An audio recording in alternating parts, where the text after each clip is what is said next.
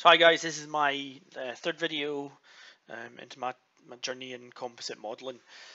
This is a basic setup video of Fusion, so how you set up Fusion initially to work from and to save a template out, so if you ever need to kind of go back to the start, you don't have to do all the basics. So when you've downloaded the application, you've created an account and you sign in, this will be similar to a window to what you log into. As I mentioned in the last video, this is your kind of projects window, your data panel. So what we're going to do is we're going to create a new project to start with. So you click the button up there.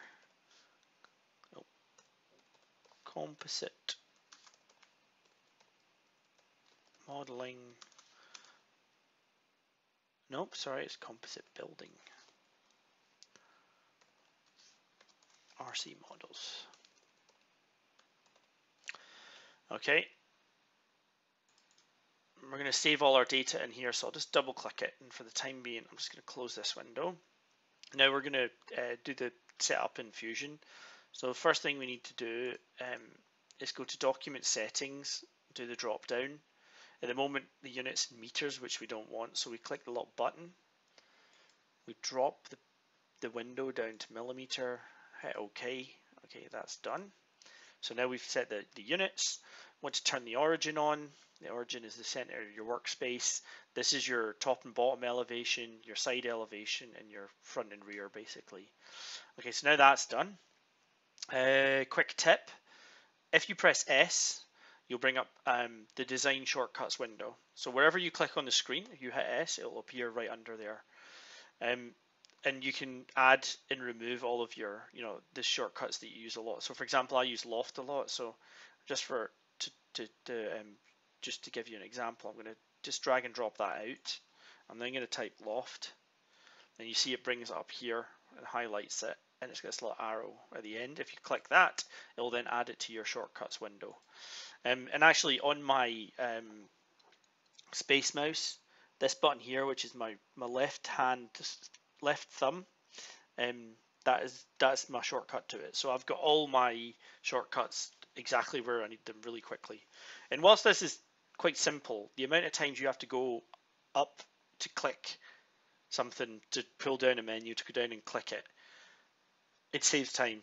Trust me, it saves time. Everything in CAD, any productivity thing will save time because it's highly repetitive. There's a lot of the same things that go on.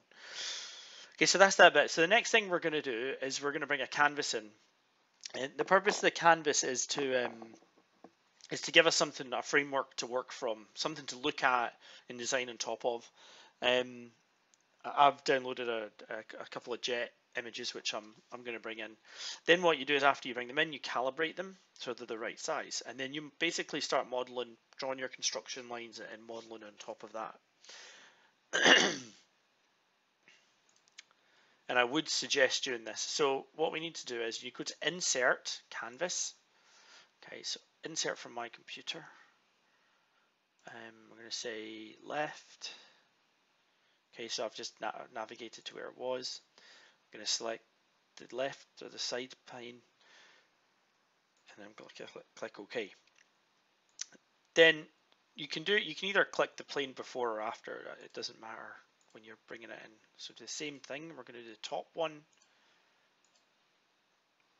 Okay, so now if I zoom in, I already know because I've done this before, this is not the right size. But okay, so first off, they're not aligned in the same orientation. So if you here, you can see where we've brought it in. It's got this little ball here. So what we do we just grab that ball and we just rotate it around 90 degrees. And now those images are both now in the same orientation. They're not aligned properly vertically, but we'll do that in a second. So before we do that, through experience, I am going to calibrate them because I aligned them before, and then you calibrate them and they scale up. So you're better just doing one at a time. So what we'll do is we're going to do the top. So you go down into the canvases, right click, calibrate, go to top. Again, this, I'll keep saying this, not perfect. Okay, so there we go, that's the front.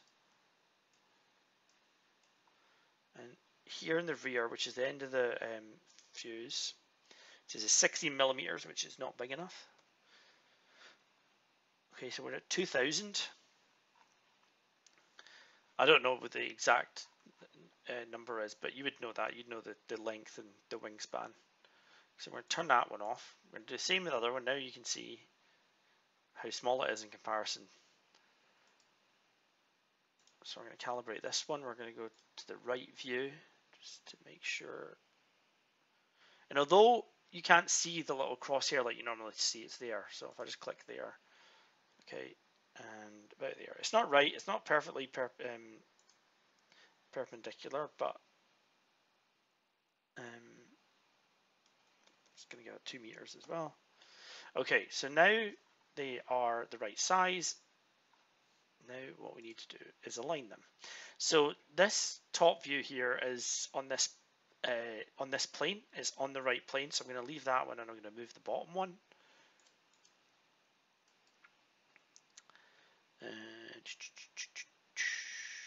Edit canvas.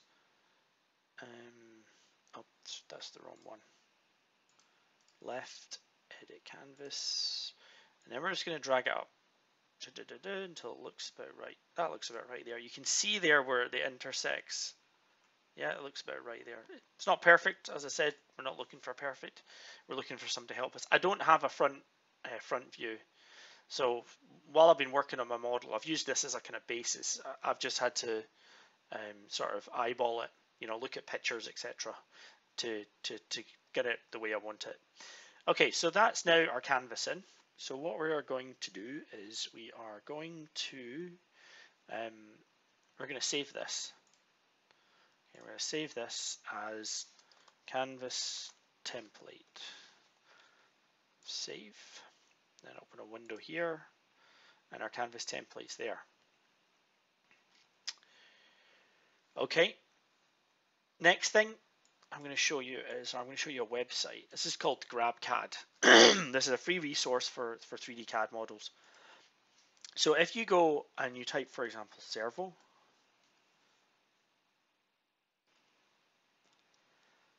and you go in here, oh, there we go. There's a servo. There's another servo. These are RC servos. There's a lot of other things in there as well, but you know, your servo is a generic term. But there's tons in here. There's branded ones as well. I'm sure there's a Savox one somewhere. There's a Savox one. There's, you know, the Hobby King ones, those red 20 kilo ones that are, you get the various branding on those. So, and there's lots of stuff in here. There's electronics, batteries, all sorts. So they can help first with, you can weight these. If you bring them into your model, you can work out angles of, you know, for geometry, for, you know, push and pull rods with the servos. You can put engine and motors and turbines in to help with package space. So where does it going to sit? How much does it weigh? You know, etc., etc. So it's a really good way to help conceptualize what we're doing. Okay, so what I'm now going to do is I'm going to open one of the models that I have downloaded here, and Fusion will open this in another window, which I will save straight away. And really what I'm going to show you here is how you bring it into Fusion. Okay, so it's a turbine. This was off GrabCAD, really nice model. So I'm going to save that in the same folder, and it will appear over here in a second. There we go. So then what I'm going to do is just close this window. And once this is finished, I'm going to drag that over here. I'm going to bring it into this window. There you go. Okay, it's not in the right place, as we can see, but we've got a turbine model there to work from. Now I know why I need to make my model, you know, as long as it's sized up properly in relation to whatever turbine you pick. But you can have a turbine, then you can have the servos, electronics, etc. So it helps planning, packaging, etc., etc. Okay, so that kind of concludes this video. I'll speak to you the next time I do one. Thanks. Take care.